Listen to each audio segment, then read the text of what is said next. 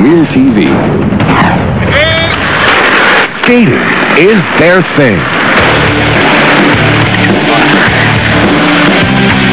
Day and night, these boys rip it up in Pittsburgh, Pennsylvania. Skater Brandon Sasson is the best of the bunch. But tonight, he'll push his talent too far. Brandon jumps a 4-foot railing. But once is not enough for this backstreet boy. He wants to try it again. Brandon's friends think he's dead.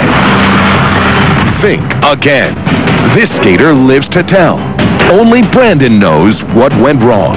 I was jumping the stairs, I went to 180 and I smacked my head against the pole.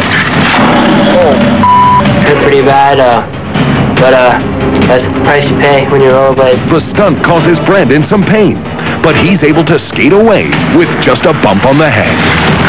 Sometimes you're just not thinking. I mean, it's that whole adrenaline thing, and you're looking for, to push yourself to the limit. So things do happen. Nice motto, but those are some dangerous words to live by. Ouch!